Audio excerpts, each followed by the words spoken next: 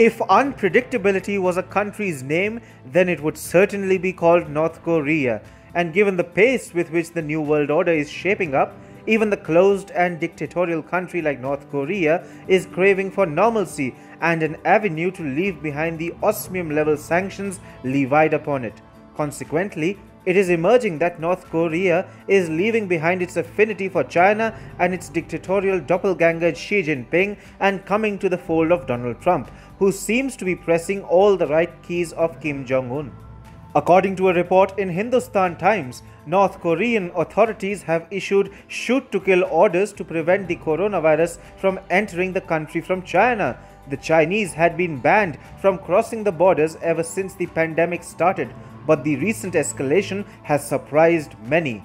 In July, the state media said that Pyongyang had raised its state of emergency to the maximum level. US Forces Korea Commander Robert Abrams said that the border shutdown had increased demand for smuggled goods, prompting authorities to intervene.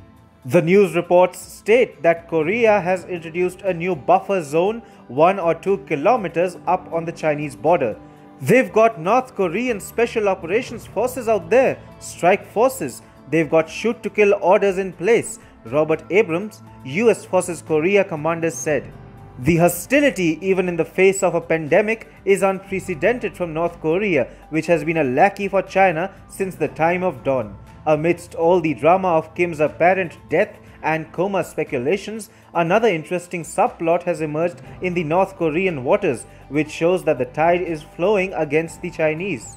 On August 11th, a North Korean patrol boat opened fire on a Chinese boat, killing 3 Chinese fishermen instantly who were fishing illegally in the North Korean waters. It wasn't the first time that a shipping boat had trudged in the waters of North Korea illegally, but the situation on most occasions used to be diffused by giving a warning or accepting some bribe.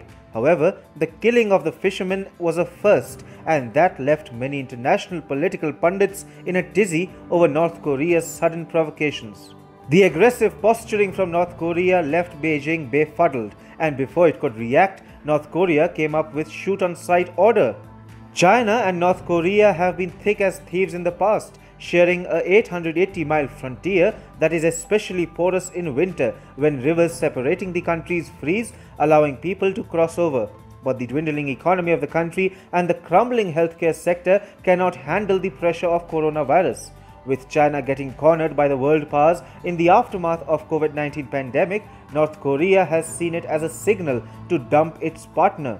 The theory that North Korea is warming up to America and in turn to the world can also be gauged from the fact that the US President Donald Trump himself tweeted that the Korean dictator was alive and kicking.